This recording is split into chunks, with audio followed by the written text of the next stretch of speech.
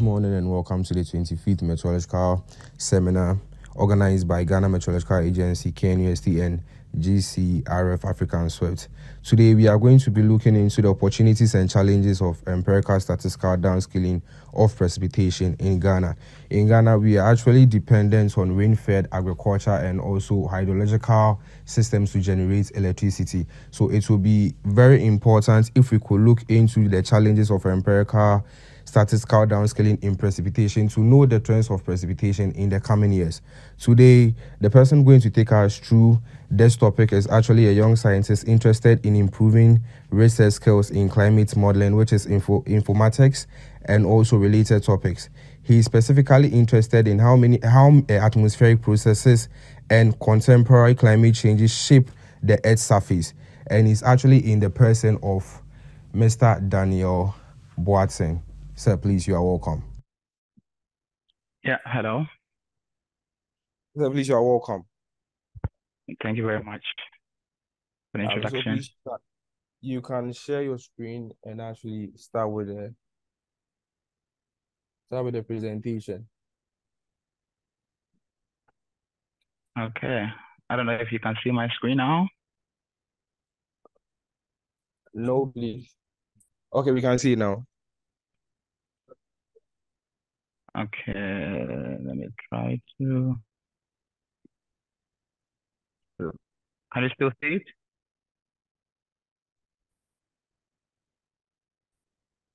Yes, please, you can see. Okay, and is my voice loud enough? Yes, please. Okay, that's great. So you tell me to start, then I can start. Yeah, please, you can start. Okay, great. Okay, so first of all, I would like to express my gratitude to the organizers for providing me with this opportunity to discuss this important topic. The focus of this presentation is basically to advocate that the community comes together and find a better way of providing accurate, high-resolution climate change information across Ghana. And this has led me to the topic of exploring the opportunities and challenges of empirical statistical downscaling of precipitation in Ghana.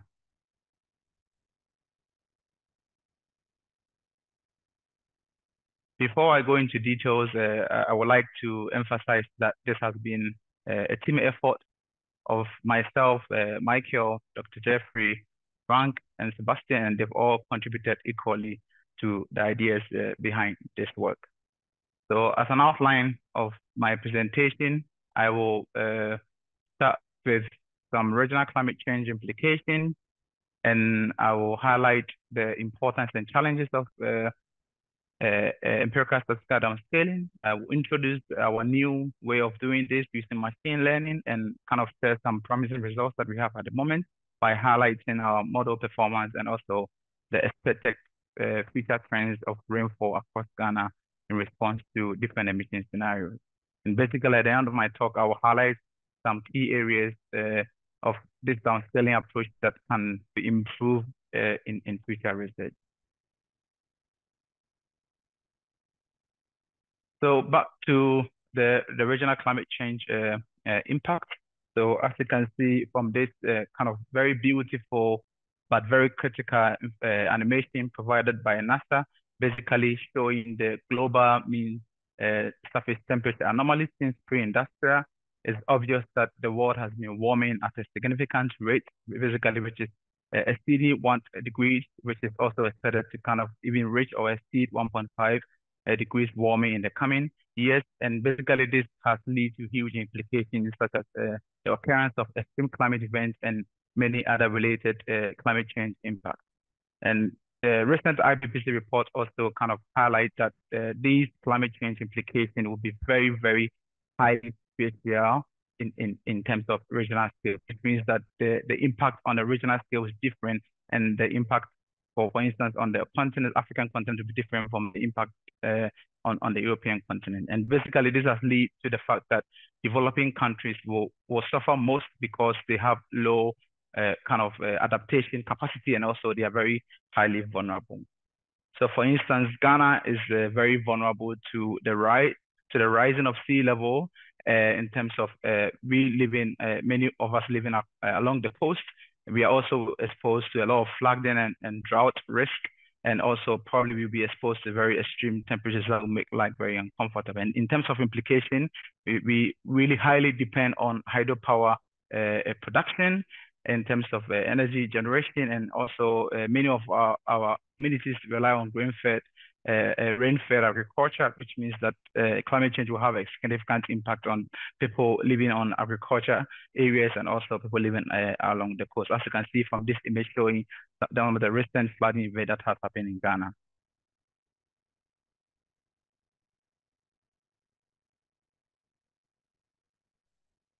So basically, a way that we know that the trends of future climate is basically we rely on global climate change, global climate models. So these are the state of art kind of understanding of atmospheric physics, and we use this to predict the future climate trends. And basically, this is also, they have the same physics as the one that we use in our weather forecasting models. And the idea is that if we use this, we can kind of prescribe possible emission scenarios in the form of atmospheric CO2 concentration for us to kind of simulate the expected global warming in the future. As you can see from this plot, that shows that from the IPCC report that, simulated this using global climate model in a way of prescribing the different emission scenarios in the form of socioeconomic pathways, as you can see, moving from low emission to high emission, basically indicating that, if we do not really do anything about climate change, we experience a warming of even up to 18 degrees in terms of global mean surface temperature. But since this tool, even though this tool is very important in predicting future climate, they have some limitations. As you can see from this animation, you can see that the grades that these models are basically used are very, very low. They have a very low resolution, which means that they are not really suitable for kind of designing an impact assessment on the regional scale that will be required for making decisions on the regional scale. And moreover, also because they are very computationally expensive in terms of it requires a lot of resources to run these particular models, they are not flexible enough for individual countries to perform their own simulations to kind of analyze the potential impact of climate change. Moreover, we also know that these global climate models, because they are very coarse in resolution, they suffer from systematic biases, especially in the tropics, leading to inaccurate predictions in terms of future patterns. So basically, the way that this is sometimes resolved is to find a better way of downscaling this global climate model output, which is very low resolution, onto a very high resolution that is really useful for doing impact assessment studies. So basically, this leads us to the topic of downscaling. So there are two major ways of doing this in terms of translating this low resolution global climate model output to high resolution. And the first one is what we call the dynamical downscaling, which is basically using regional climate models to kind of model it for a specific region by providing the boundary conditions from the global climate model output. Present the particular region with statistical equation, but it kind of uses statistical approach to establish a relationship between the global climate model output and weather stations or a regional scale or a particular region by basically using a statistical transfer function to establish a relationship between the global climate model and also observations. And with this statistical downscaling, basically we have three main categories. We have what we call the bias correction, and the perfect prognosis, and the weather generator. The bias correction is basically good. What it does is that it uses the global climate models directly and kind of bias corrected their predictions by matching the distribution of a particular observation in a specific region. The weather generators are also very useful in terms of downscaling. Basically, what it does is that it uses stochastic models of meteorological variables that explicitly model their marginal distribution and temporal dependence of a particular observation. And the perfect prognosis approach, which is the focus of this presentation, is also very widely used in the sense that it uses reanalysis or large-scale observation and station measurement to establish the relationship and later coupled with the global climate models to generate future predictions. So the advantage of this approach is that one is very less expensive because it's a statistics. You don't need a high performance computers to run them, and they are flexible because you can also couple them to many GCMs or many global climate models without necessarily relying on one particular GCM. And they are widely used in terms of its simplicity. And in the end, they are also kind of bias-free because they do not rely on GCM's output, but they rely on large observations. So that's where the term perfect comes in place, that they are perfect in the sense that they are bias-free. So this will be the focus of our presentation today, basically trying to highlight the best way of performing perfect prognosis empirical statistical downscaling in Ghana.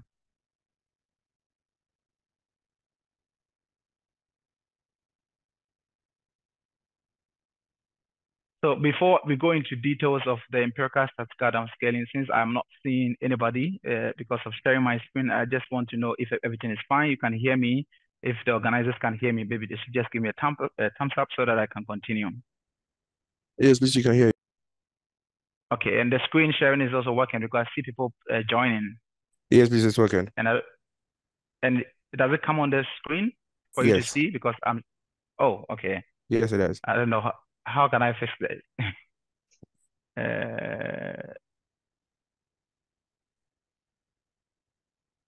Okay, so I hope probably doesn't really disturb the presentation again. Okay, so back to the topic, I wanted to make sure that everyone understands this. That's why I stopped for the clarity. So this is what is basically empirical statistical downscaling is all about. So the idea is that from this schematic diagram, so as you can see, we have station measurement. So example, weather station measurement provided by GMS, and we have a reanalysis data set, example error 5, which is provided by ECMWF.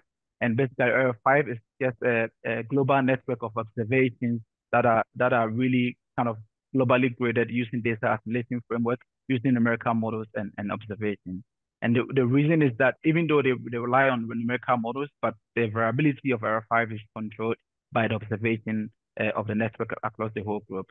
So the idea is that we take error 5 and we take any specific observation. It can be temperature, it can be precipitation, and we put this in a machine learning framework, then we will learn from each other. So the stations will learn from the last scale observation from error 5 in a way that we will get an established machine learning model which is already calibrated, and we will when this is already established, then we will feed the global climate models output that I just previously introduced, in the sense that they have a lot of limitations. We will feed this into the machine learning model, and they will also extract the features that was learned from the error 5. Then they will use this to kind of generate a high resolution station-based downscaled future predictions. This is very important because, as you can see, the machine learning models learn from the error 5 and the weather station, and to establish the model, they do not come from the GCMs, which has a lot of limitation in terms of coarse resolution, and also in terms of its low resolution. So I'll go into details with this approach, which we call the empirical downscaling. So basically, here I'm trying to kind of highlight some of the challenges of this particular approach. So as you can see from this particular plot, since 2022, we have seen that there are many publications about this approach, trying to highlight different methods of doing climate downscaling. As you can see, we have more than 300 publications as of 2022. And because of this, it's very, very challenging in the sense that you do not have a well-defined framework of doing this approach, because every particular study uses different methods, and every particular climate variable also uses different methods. So if a researcher wants to do downscaling for a specific region, there's a lot of information to find which is the optimal way of doing this. And basically, so what I'm trying to highlight here is that since we do not have a defined protocol of doing downscaling, it makes it very difficult to do downscaling for a specific region to get a consistent result, because every study is using its own method. And this is highlighted in the sense that there's lack of training in doing this. We do not have a well-defined training set that kind of educate people that this is the right way of doing downscaling. And also, most of the results that are published in downscaling are not reproducible because they use their own approach and they do not share the way they did it, in the sense that other researchers cannot produce the results that they have. In the sense of, in terms of new technologies, there are new models that are coming every day, and it's very hard to track the progress of these new technologies, in the sense that, it's a bit difficult that you cannot say that, okay, this is the state of art of downscaling models, and I'm going to rely on this particular method. And also, the way to combine and communicate this prediction from this empirical statistical downscaling is also challenging, because, like I said, there's a wide spread of papers, and there's no defined protocol of doing this in the right way. And also, accessibility of this model is a problem, because most researchers, when they define or when they develop a method of a way of doing this, they do not share the code or the software that they use to produce this, and basically only share the results in publications, which is also very difficult for researchers to reproduce this approach. And lastly, like I said, this all has led to inconsistent protocols of finding a way of doing this downscaling. And this kind of study tries to kind of address it by providing kind of an open source and well-developed framework of doing this, specifically using it for Ghana. Now, back to Ghana, in terms of our challenges in doing downscaling, like I said, because of many publications, like in the papers that I read about Ghana, basically the modeling framework that people use to do this downscaling is not effectively communicated. And number two, like I said, many studies also use different methods. So for instance, you can get a catchment in Ghana, like the Blackwater catchment or a catchment somewhere, and you see that one study used one method, the same study area, another study will also use another method, and basically it has led to inconsistent results of downscale information across Ghana. And most of the papers that are published about downscaling in Ghana are highly irreproducible, in the sense that they lack one, they do not share the methods that they use, and two, the data that they use to generate this downscaling product are also not available. So it becomes a big problem. It becomes problematic, because if you have a published work about the future trends of certain variables in Ghana and they are not reproducible, then it means that researchers cannot continue your work, and it limits the application of science in solving climate change impact. And last but not the least, most of the papers published in Ghana are mostly highly overfitted, in the sense that sometimes they report that the calibration results or calibration metrics of their models has a score, or what we call the kind of machine learning, in the sense of coefficients of determination, basically explaining the performance of the model. They report that they have 100% performance, which is very, very problematic and not unrealistic, because most of these models do not really show that they have 100% accuracy. So as you can see from this plot, that was an comparison of methods across Europe by this particular paper, highlighting basically the performance of different models across Europe. You can see that most of the results were highly less than 100%, which means that the ones that are reported in papers in Ghana are highly overfitted and do not kind of account for the uncertainties of their prediction. And like I said, one challenge is also that we do not have like publicly available, accurate, longer weather station records in Ghana, which also limits research, because if one person is interested in generating this for Ghana and do not have right access to data, then it becomes a very big challenge for the person to kind of provide this accurate information across Ghana. So basically, with all these challenges about empirical statistical downscaling explained, what I'm trying to advocate is that the community comes together to define a protocol of doing downscaling or providing high resolution climate change information across Ghana. We can design experiment, we can design validation schemes that everybody will follow, in the sense that we all come together as a community to do this and provide a very useful information about climate change across Ghana.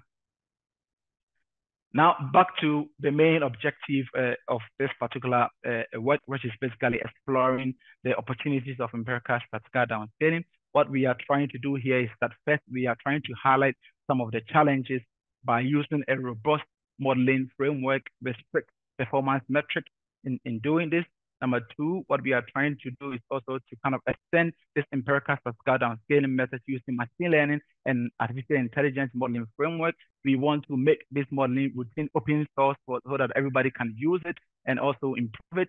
And what we are also trying to do is that in the end, we are trying to kind of highlight the opportunities or key areas of research that we can really come together as a community to improve, to ensure that we have accurate projection of climate change information across Ghana.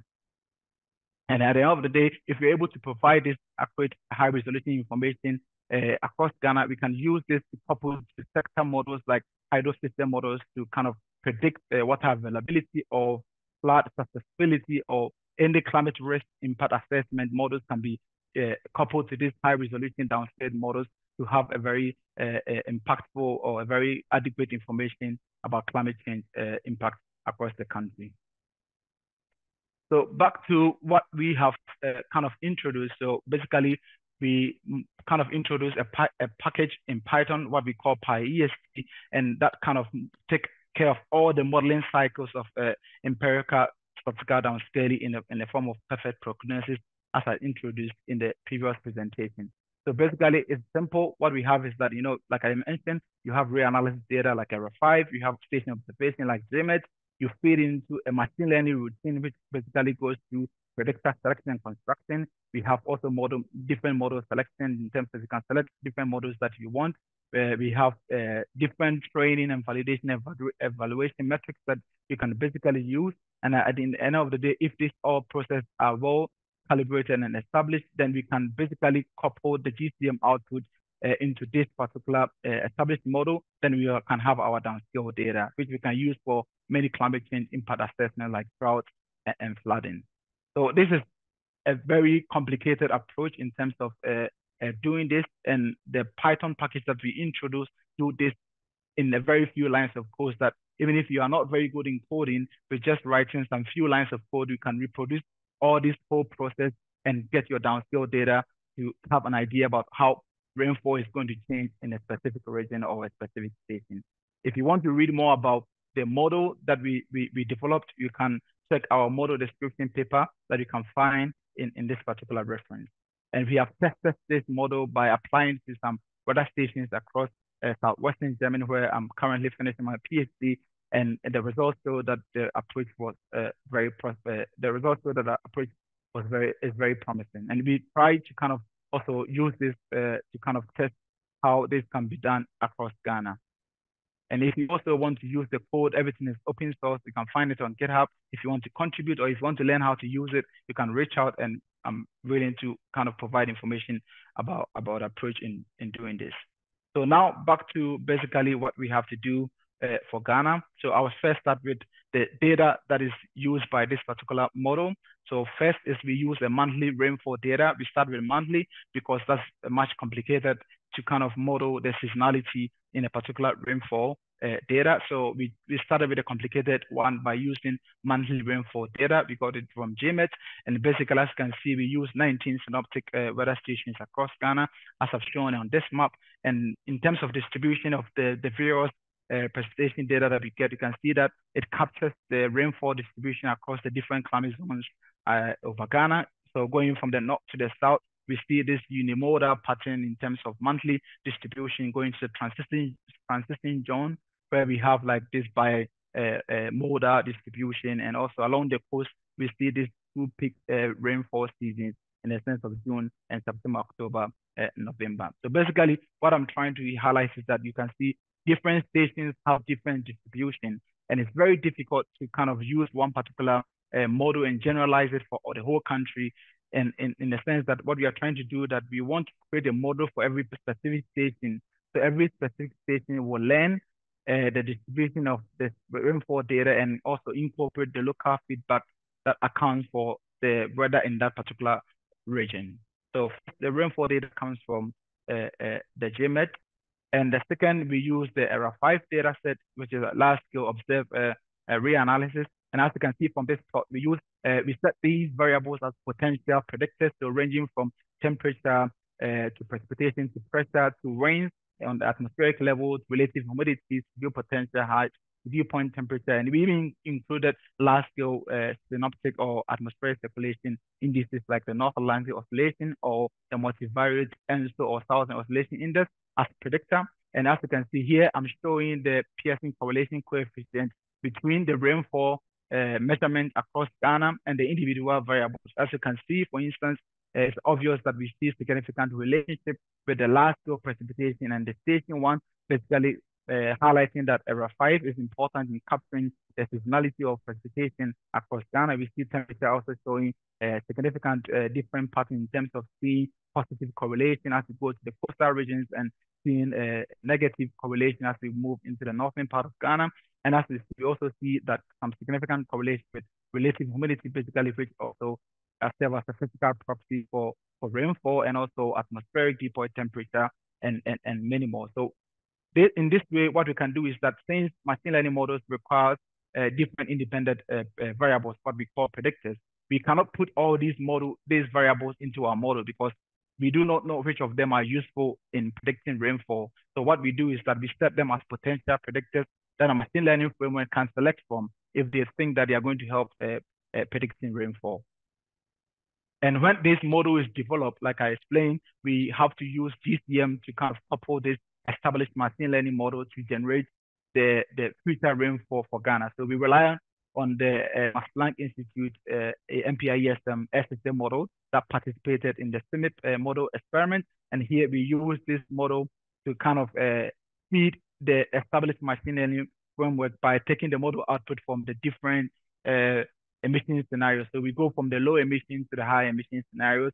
And when we are done, we kind of reconstruct the predictors that was selected from Area 5, feed it to the model, and generate the future predictions across Ghana.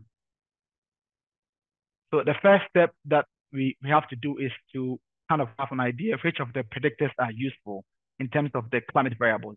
So which climate variables is useful for predicting rainfall across Ghana? So that's the first question we ask ourselves. And since I showed you many predictors, we cannot give the machine learning model all these predictors. So the first thing is that we have to find a way of selecting which of the predictors are very useful. So we use approach, which we call predictor selection, which is the machine learning framework that we use to select important and predictive selectors. And what we do is that here in the model, we've implemented 3 different approaches, but here we only use the recursive predictor selection, which is basically like a stepwise regression where you keep adding the predictors to the model until you have a very significant improvement of the performance, and in the sense that they kind of also serve like a physical drivers for the climate variability of the particular region that you are interested. So we also, the same way we give error and GMH into the model, we use recursive predictor selection approach, and this will select the best predictor for a particular station. So every station would have its own predictor that are useful in generating rainfall future predictions. And as a result of that, some key results here, I'm showing you the predominant predictors that were selected across Ghana. So here I'm showing the number of stations that was like included a particular predictor, and here I'm showing the individual predictors. You can see, for instance, temperature, TP is total precipitation.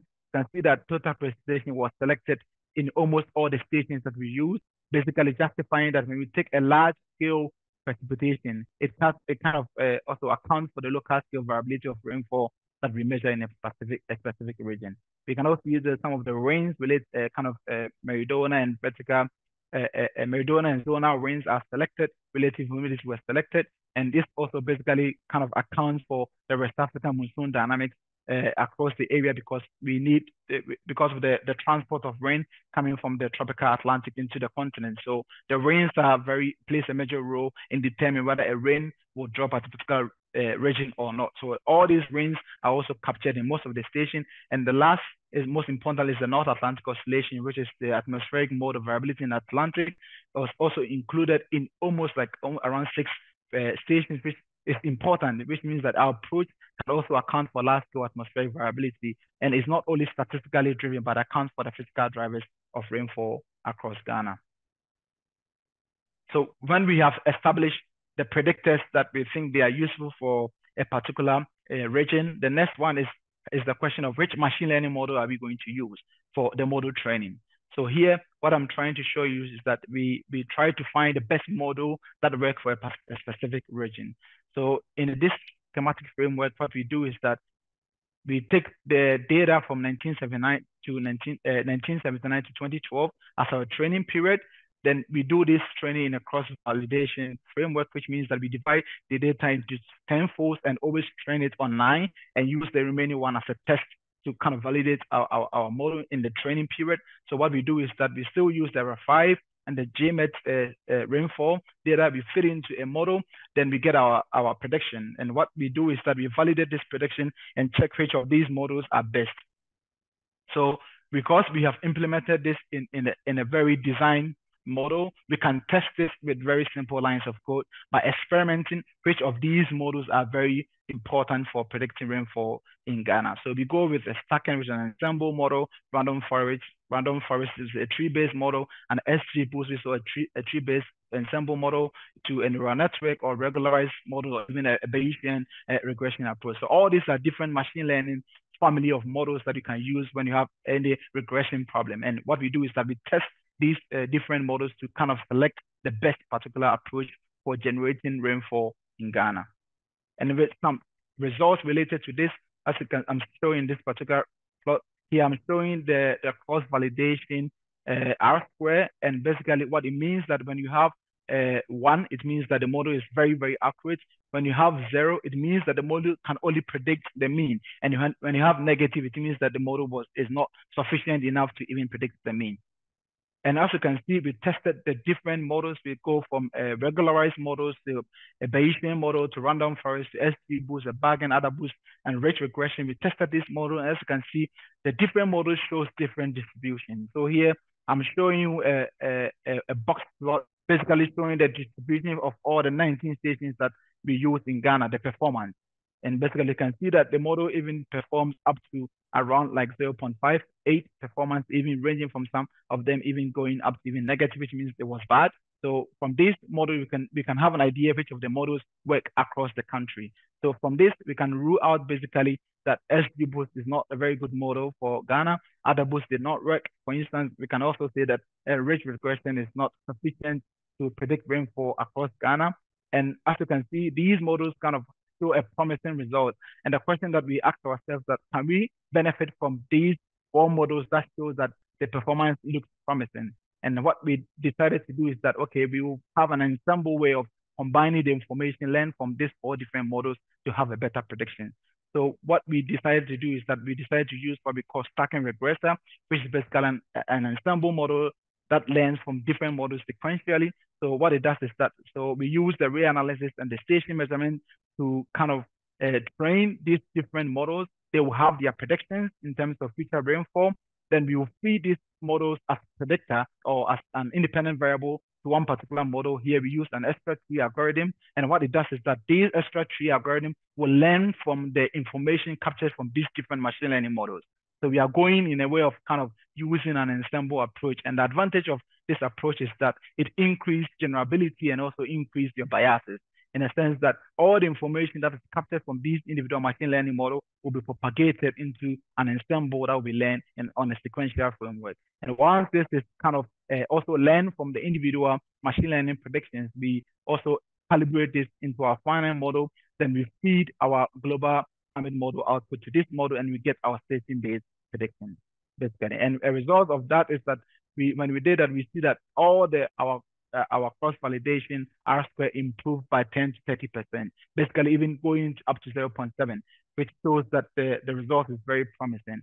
And basically, even though this kind of 40% up to 50% kind of medium prediction looks that is not kind of accurate enough, but believe me, predicting precipitation dynamics using a perfect prognosis approach is very, very complicated. So having a performance that is even up to 70% shows that the result is very accurate, and we can have an important information in terms of climate information that are very highly accurate. So what we did was that, since I mentioned in the previous slides that we used the rainfall data going from 1979 to 2017. So we used 1979 to 2012 as our training period. then we test the model from 2013 to 2017.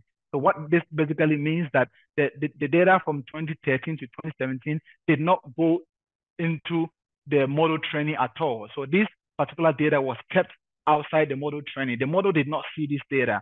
And now we want to see that when we use the model that we've trained from here, which is our stacking model, and we apply it on the data from 2020 to 2017, would the model be able to predict this? If the model will be able to predict this, then we can trust that it can do a good job in predicting future climate change. So this is basically what we call the testing period in the machine learning framework. And what we did was that here I'm showing you some few examples, like from Navrongo, Sunyani, and Azim. And as you can see from this scatter plot, I'm showing the predicted values and the observed values. And basically, as you can see, for the black points are the values that were in the training period, which is basically 1981 to 2012. Then the red ones are the ones that we tested it, that the model did not see it. So we are trying to see if the model will kind of show a consistent in terms of prediction and observe. And as you can see, they all follow a linear trend, and doing a Pearson correlation between the predicted and observed, we see a performance even up to 0.84, 0.93, and 0.96, which basically shows that the model performance is very accurate. In terms of the R square, which is the coefficient of determination, basically the explained variance, we see that the performance is 0.53 and also 0.569 for Azim. Basically meaning that we are always 69% sure that the model will perform better than just predicting the mean, which is a very good information and also a robust way of evaluating the model performance. So long story short, what I have presented so far is that we have tried to use a robust way of performing downscaling across Ghana. We tested it in using like a very sophisticated evaluation approach, and basically the performance of the results basically shows that our approach of using machine learning to generate high resolution climate change information specifically for rainfall is very accurate and looks promising. And now back to the schematic diagram that I showed you. So we use the error, the station, we go into the machine learning framework, we get our calibrated model, which is where we've reached now. Now we know that the model is performing right. Now the next thing we do is that we feed the GCM output to this machine learning framework. Then we can get the future predictions for a particular station, as shown for this particular image. So this is the next step that I'm going to present on. So what we did was that we feed these different GCM output to our established machine learning framework. And here I'm showing you the seasonality and interannual climatologies of future projections. So you can see, so from this plot, I'm showing you the precipitation in terms of the observed period from 1981 to 2012. Basically, you can see that in December, January, February, the whole period is dry in the rainfall data that we have. And basically in June, July, August, we see that the signal is getting more blue, which means that there's more rainfall. And what we did was that now we come to the future, which is basically towards the end of century, which is from 2070 to 100. What will be the rainfall pattern across the stations, across Ghana, basically moving from the north to the south. As you can see, then from this particular plot, you can see that when we have a higher emission, which is the 8.5 scenario, you can see that all the northern part of Ghana, most of the stations becomes drier. And as we move to the coastal regions, we see some stations showing that it's going to be better, also increasing in precipitation. So long story short, what we have shown here is that most stations is showing a drying pattern of about 10 degrees decrease in the northern side of Ghana. And we also see that there's a shift in seasonality. So in the observed period, which is from 1981 to 2012, we see that December, January, February are mostly the dry period. But in our future predictions, we see that the month of May is becoming kind of the point that we see most dry period. So in future or getting to the end of the century, we will also experience a shift in seasonality, which is basically important information for people kind of in agriculture and or even for water resource planning, that we will experience a shift in seasonality in future. And our machine learning way of doing this, you can see that we see that every station has its own variability, which means that the machine learning incorporates the local feedback for a particular location and do not generalize the performance for all the stations across Ghana. And it is important because in Ghana, we have different climate zones and they all have different kind of climate variability. So what we were thinking of it is that, okay, now in terms of time series, what would be the trend of precipitation in the future? So here I'm showing you the precipitation anomalies with reference to 1979 to 2021. And here I'm showing the prediction for the high emission scenario. And as you can see, I'm showing the interstation means, which means that I'm only considering the northern part of Ghana, basically Bolgatanga, Navrongo, Wa, and Bole. I'm just finding the mean of the future predictions for these particular stations. And as you can see, we see kind of a tremendous decrease in rainfall as we go into the end of the century. So basically after the mid-century, we see that the rainfall pattern basically drops to the negative pattern, basically showing that there's a decrease of up to around 40% after the mid-century. So long story short, the northern part of Ghana is going to experience a very dry condition towards the end of the century. And basically, when it comes to the transition zone, basically trying to average only these three stations, you can see that the performance vary within the natural variability. We do not see a particular trend. We just see kind of an increase and decrease pattern of up to 10 plus or minus 10% in terms of its comparison to the reference period.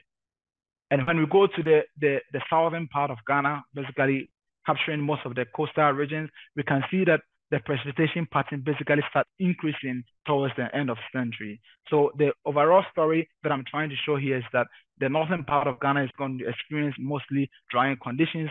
The transition zone, we do not have like a clear feature, but as we go to the southern part, we can see that most of the stations are showing a kind of increasing pattern, which is up to around to 10 to 20% increase. Basically, trying to show that we will experience more flooding, we should expect more flooding situations across the southern part of Ghana and a more drought condition across the northern part of Ghana.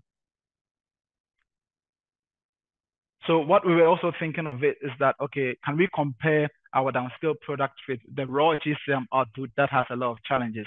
And basically this plot, I'm showing you the precipitation that we predict for future in terms of from 2070 to 2100 and how it compares to the GCM outputs that we use, which is the MPI ESM and also different GCMs like the CSM5 and GEM2 that was part of the semi projection, and we even compared it with the Codex, which is the regional climate models.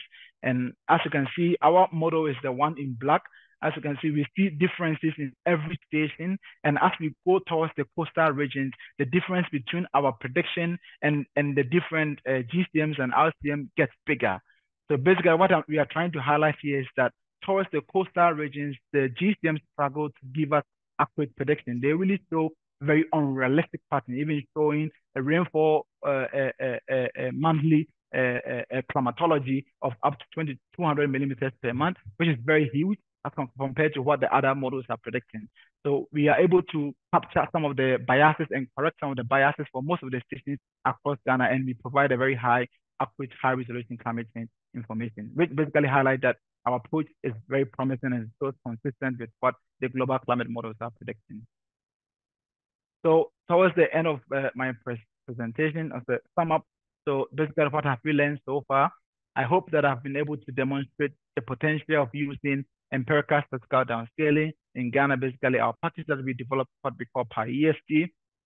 And I hope that I've been able to kind of develop downscaling products across Ghana that are very highly resolution, showing that the results showing a robust approach and also that is reproducible. All the results that I have presented here can easily be reproducible by just using the script that we use and the package, and you can easily get the same results without any difficulties. If you want to improve it, you can also build upon it by adapting our code and use it to generate the same results. And I hope that I have highlighted some of the challenges that the community can come together to develop. So some of the challenges that, as you can see, we only use 19 kind of synoptic weather station across Ghana. We can extend it to many stations. And also, since we also use one GCM output to couple the model, we can also improve it by adding many GCMs as a way of having an accurate future projections of rainfall across Ghana. And the models that we use were strictly evaluated. We do not show this overfitted trend of showing the 100% performance, but we show a realistic performance that we have up to around 70 performance in terms of model accuracy. And what we have shown is that using an ensemble machine learning framework can help to improve the prediction of rainfall across Ghana. Basically, here we use the stacking regressor, and we show that using a stacking regressor that has an ensemble of many different machine learning shows an improvement in the performance of the prediction of rainfall across Ghana. So as an outlook of what we can come together as a community to develop in future, here, one thing that we can do is that in my presentation, what I use is I use only one GCM output to couple to the established model. We can come together to use an ensemble of GCM output to kind of couple to the machine learning model to have a future climate change projection from different GCM output. We can also come together and also extend the modeling framework to daily records by basically calculating or even analyzing extreme conditions that is expected in the country. So we can extend the monthly framework that we use to daily to basically have an idea about extreme events. And we can also kind of repeat the same modeling framework that I presented by, instead of relying on ray analysis data of ERA5, we can use different ray analysis data to see if the performance kind of affects the projections of rainfall across Ghana. And basically, last but not the least, we can also couple the downscaling product to sector models like flooding models or hydrosystem models to basically estimate how much rainfall or how much water availability we will have in future across the whole country. And basically, ending my story, what I'm trying to highlight here is that we can also incorporate spatial transfer learning into machine learning by using some of the recent graded climate data products across Ghana to also kind of find a way if we can also have a spatial representation of our model and learn from it using machine learning and AI models. And basically, at the end of my presentation, what I'm trying to highlight here is that there are a lot of things that we can do, and there are a lot of things that we can improve in generating high resolution climate information across Ghana using empirical statistical downscaling. If you want to contribute to this package, if you want to collaborate, or if you want to learn how to use the Python package, you can scan the GitHub code and reach out to me by sending me email, and we can basically discuss how to use it and also how to find a better way of providing high resolution information across Ghana. And also, if you are also doing anything related to climate or earth system in general, and if you want to participate in the European Geoscience annual meeting, which happens in Vienna and every year, which will happen in April, you can scan this QR code and submit an abstract. The deadline is on the 10th of January. But if you want to be considered for a travel grant, you have to submit the abstract letters by December 1st. You can scan this QR code and check the session and try to see if you can apply. With this, I would like to thank you for your attention, and I hope that we have a fruitful discussion after this presentation. Thank you.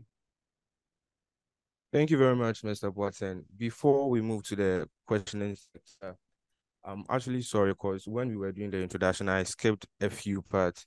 So Mr. Daniel Watson is actually a researcher at the University of Tübingen, Germany, and also a research associate at Equitech. All right, before I move on, I have 3 questions, or before I open the floor for questioning, I have 3 questions. So I'm going to begin with the first one. Mr. Watson, with the issues with reanalysis data, you gave us a structure of how the whole model works. It uses a reanalysis data, it uses the GCMs data before it couples everything and starts using the GCM models. So with my question, in case if there are gaps in, let's say, the station data you are using, is it that the reanalysis data complements it? And let's say when you have an issue with the reanalysis data too, the station data complements that one too? Okay, so this is a very important question. So just to repeat the question, so what he's asking is that if we have a missing data in our observation, would the reanalysis data compensate that or not? And the answer to this question is that we do not really, the reanalysis do not account for any missing data. What it does is that it tries to find a way to kind of represent the large scale conditions across the whole place and kind of relate it to the observation. And basically in our modeling framework, if you have a missing data in your weather station, we remove all time periods that has missing data. So the model do not account for any missing values, because in the future, we are not going to have any missing values for the global climate model output that we feed into the machine learning model. So we remove every missing period from the model training period and only rely on the data that was available. So the error analysis, what it does is that because we are using original means, the idea is that climate models are very good in capturing the large scale pattern. So we use regional means from error, basically trying to say that the station can learn from the large scale patterns and put in a machine learning framework in a sense that we can couple to the GCM to have a realistic future projection. All right, thank you very much. And please, to my second question, GMS is actually more of an operational field, even though we do research here. So I was about asking, how operational can this model be utilized over Ghana? So this is a very well-designed model. So it's very very easy to use. We've developed it in such a way that you can install it everywhere by just using pip install PyESD. And in terms of operationalizing it, is not that difficult because all the performance or all the modeling routines that I presented in this particular work, the codes can easily be adapted. So it's very easy for GMED to use the model to kind of provide high resolution climate change across Ghana, even if they want to use it on a daily record. So we can easily further discuss this after this presentation, and I'm willing to guide GMED to use the model if they want to operationalize it for a specific task.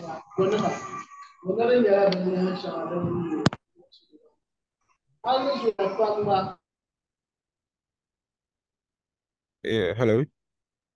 Yeah, sorry. I don't know if you. We're actually trying to resolve the issue.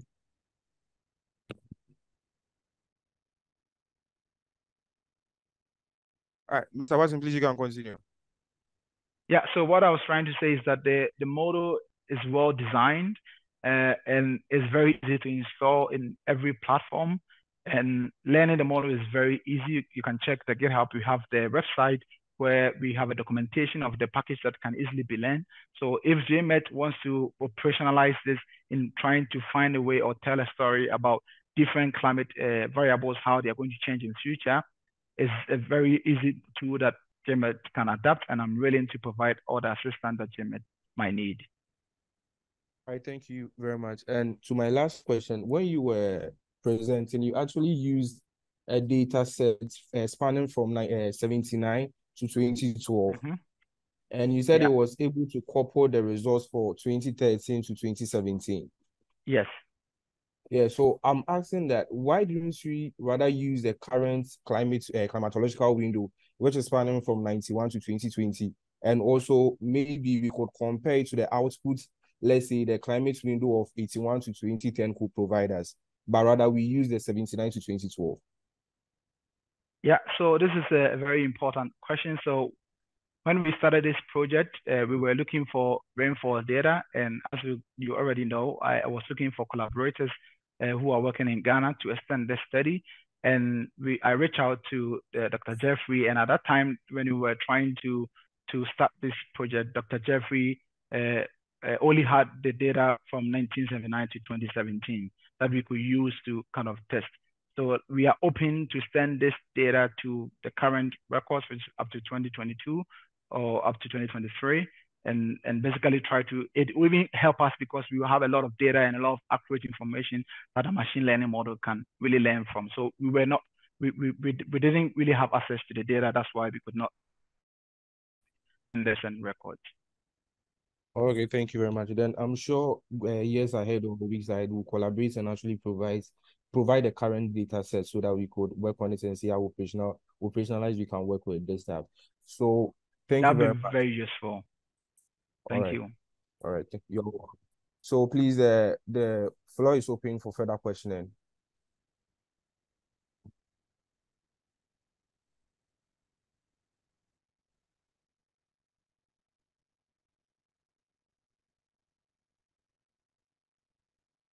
So please, if you can unmute yourself and also ask your question, you can write it in the chat and I'll read it out to Mr. Boatsen for answers.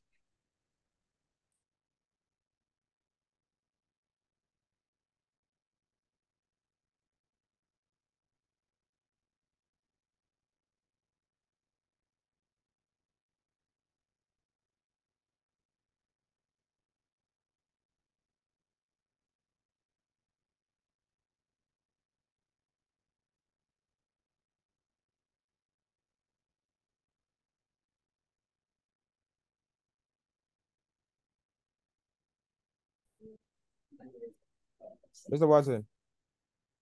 Yeah. Yeah, please, as we move on, we are waiting for questions. One extra question. So we realize we have global models and regional models, but with your research, I'm really trying to ask if you use both or we actually go back to the original ones.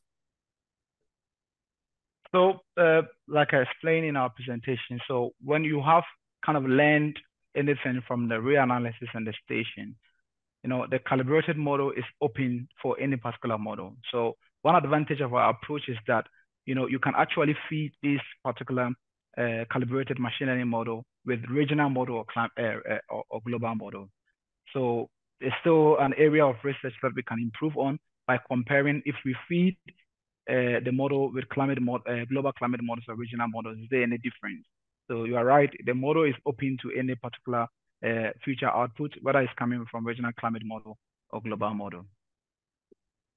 But in our approach, we just tested it for the global models now. And I think, yeah, you're right. Future research, we can all kind of come together to find a way to also try with the regional climate model to actually assess the difference. So, yeah, speaking about the empirical statistical downscaling method, you said it's flexible, needs lower computational requirements. So compared to other, let's say, statistical models that maybe are not less flexible and do not require less or a very low computational requirements, which one will be effective? Is it the ones that require higher ones, or we can still get stuck to the empirical statistical downscaling and still attain results compared to the ones that really needs high computational requirements are not really flexible? Okay, so that's an important question. So basically, from this slide, like as I mentioned, we have like three different in terms methods for doing statistical downscaling, right? All these methods, they have their advantages and disadvantages. For bias correction, for instance, I think most studies that I read about Ghana use bias correction, and some also use the weather generator that was developed by Robert Roby and colleagues.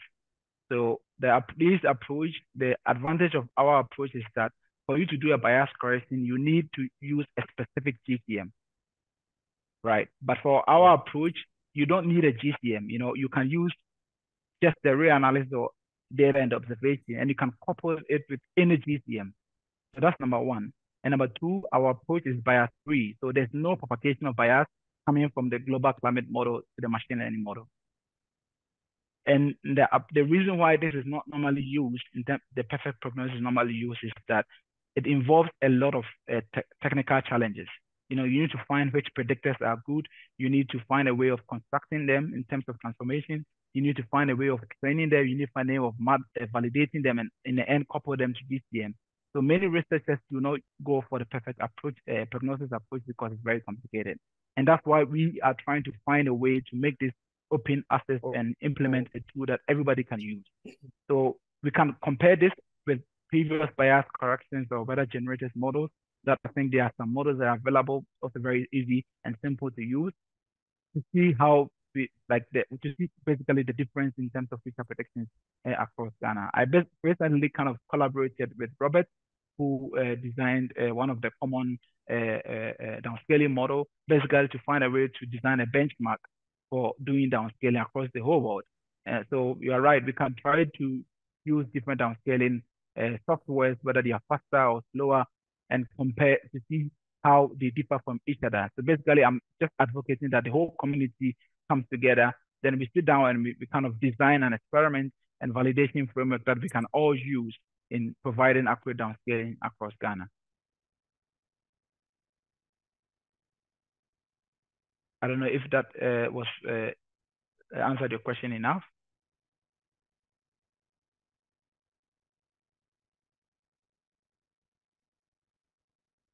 Hello?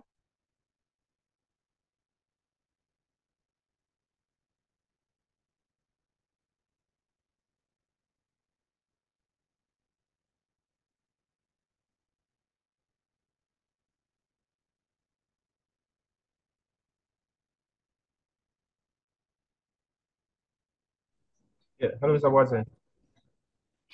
Yeah. Okay, so there are two questions in the chat box.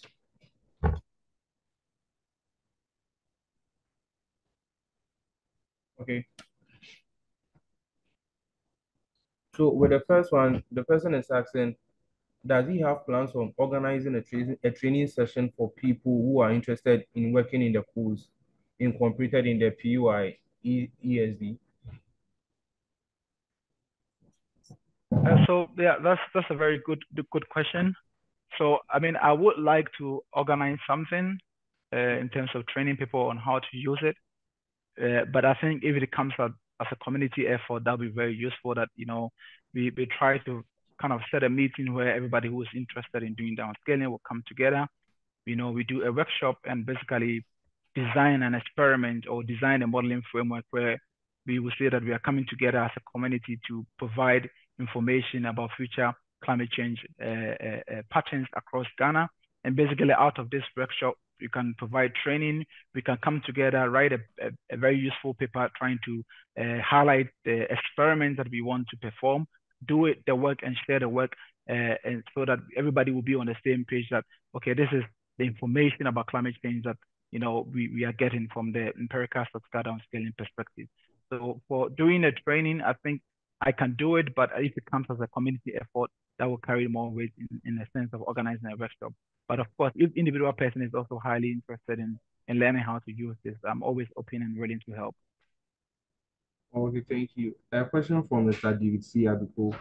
He's asking, I am wondering if you had made a direct contact with those authors who have done works on the statistical downscaling in Ghana so far to authenticate your position on the irreproducibility of their runs, just trying to be sure that your argument is justifiable. Yeah, I think so. That's a very good point. But basically, when we talk about the irreproducibility of research output, so the idea is that I do not have to really contact the author before I can reproduce a work. And this is idea of open science. So if your science is open, your data, your methods, your model, everything that you use, the method is well enough communicated in the sense that someone can easily reproduce it without you, the author yourself. So for example, in terms of data, when we started this particular project, I reached out to many people that did downscaling in the past from the papers that I read. And none of them were willing to kind of collaborate or willing to share the data that they use. So in the end, I was struggling to even find a way to do this because they've done something. I wanted to validate it and repeat using a different approach, but none of them was willing to share the data. So that's number one. So, and basically the tools that they use, they are not a tool that everybody has access to. So this makes it a challenge. And basically what I'm trying to say here is that if you have a research output, that is very important and carries a very critical information about a specific region that people will rely on for future research. You need to be able to provide all the tools and data that you use so that your figures and the results are highly reproducible. So in terms of contacting people to check if we can highly reproduce their work, I think that would have been useful, but that's not the purpose of trying to say that your work is highly reproducible.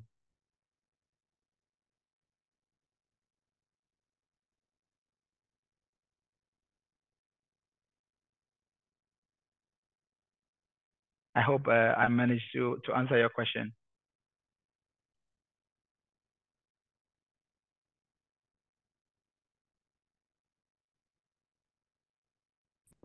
Thank you very much. Please, the floor is open for questions.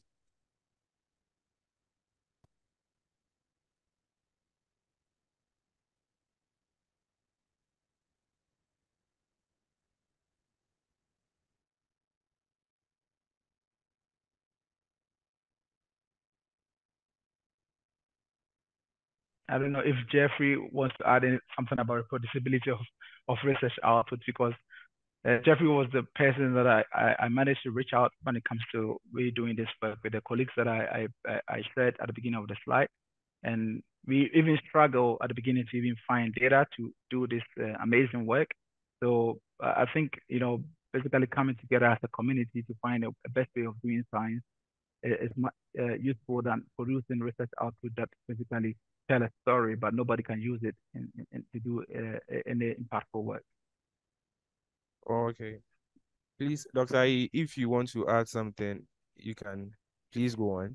No. I was just actually going to say, I mean, that's a great presentation first, Neil.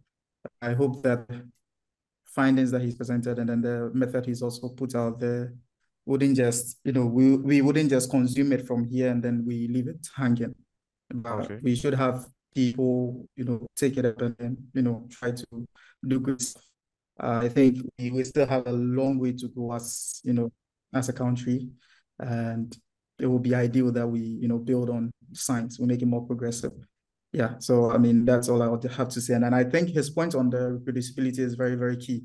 I mean, there are a lot of researchers on this platform at the moment that I think the way forward now is to not just do the research in silos alone, but even when we are done, make the accessible and then also easy to work with. When it comes to data, there are some issues. For instance, when it comes to proprietary data, when it comes to institutional data, it has to go through a protocol. So that we understand. But that's why I was asking, I think I asked you backstage, Danny, whether there's any plan. Maybe that'll be a question to GMET or maybe to Danny if there's any recommendation for, when it comes to data, let's say the climate community being able to, get easy access to data and work with it, where we stand. So please, when it comes to the data provision, we are sure we are in a good position to give you the most current data we can actually use for it. And we are also hoping to work with this because if we can make it operational, I'm sure it's going to increase productivity with our institution and that of the stakeholders involved. So a quick one. I'm really concentrated on flood, and since when we realize current affairs, we realize floods and droughts is actually causing issues over the country. So mine is that with respect to flood and droughts, or let's say the extreme events over Ghana, how does the outputs teach us to know whether maybe there's flood going to happen in this year, or it's just going to forecast for, let's say, rains in those years. And per the analysis it gives us, we can actually have an input that, okay, so when we are in the rainy season, we are expecting an amount of rainfall like this, or let's say per the statistical view you are seeing, let's say rainfall is going to be higher than the previous year. So maybe this and this is what we are supposed to put in place to actually prevent the most recent floodings that are going on. I don't know if you get the question well. Yeah, I think that's a very important question. So when we started this work, we first, so the focus now is just to assess the climatology.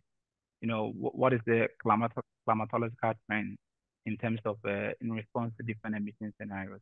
So that's the focus. So like I said, at the end of the presentation as a recommendation, we can use the same approach, but rather use the daily rainfall records, which basically sometimes captures the extreme rainfall that we are talking about it, right? So what we can do is that with this, when we're able to generate daily rainfall for a specific station, then with this kind of future predictions, we can use it to perform the statistics to kind of have an idea the expected extreme events across the country. And also with flooding, for instance, we have other models that predict flood or quantify flood risk in a specific region. So if we're able to use this approach to kind of provide daily records of rainfall through the whole century, then it means that we could use this one to also kind of, have a say about the expected flooding risks across the country. So the model can generate daily rainfall for specific stations, which can also give us an idea about the climate risk or the climate extremes that we should expect in the future. All right, thank you very much. Please, when we go to the chat box, we have two questions again. One is from Eben. He's asking with the community engagements on the training, how is the proposal going to be done to you?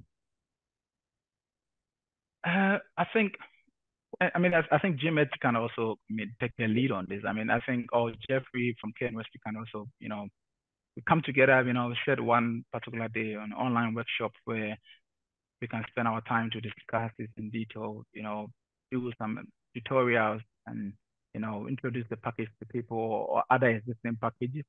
Then, yeah, basically, after the meeting, discuss what is the best way that we can do this, and from there, maybe we could have like a community of that basically provide high resolution climate change information across Ghana.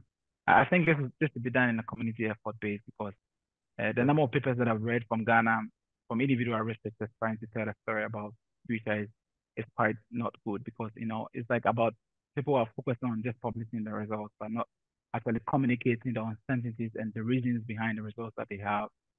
So I feel like if we come together as a community where everybody's interested, we'll be part of it, and we all sit down and do this, and everybody will be involved. It will carry more weight. And I think in the IPPC report, where there are many authors from Ghana who are participating, can also use this particular information to kind of tell a story about what is going to happen across Africa. And basically, if we do this as a pilot study for Ghana, other African countries can also learn from us, and transfer the protocols that we would design in their countries, and also basically do the same to kind of generate information for a climate change patterns.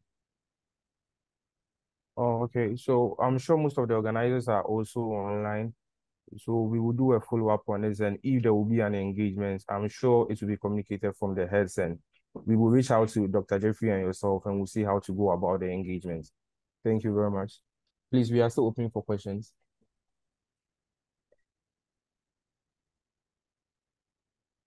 Okay, so if there are no further questions, we would like to thank you, Mr. Daniel Barton, for a great presentation. And we appreciate you for the efforts you've actually shared to give us a great insight into your work. And we also like to thank Dr. Jeffrey for giving you a helping hand for this project. Please, if there are no further questions, as I said, we can turn on our microphone, our camera, so we take pictures. So please, if we can turn our cameras on so we can take a good picture.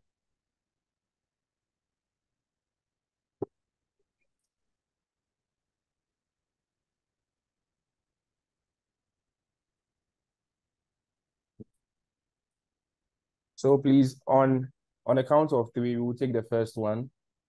1, 2, 3.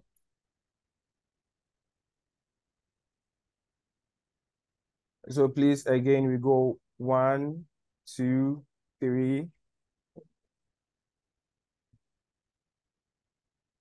All right, so thank you everybody for joining the 25th Meteorological Seminar organized by GCMs, KNUST, and Swift Africa.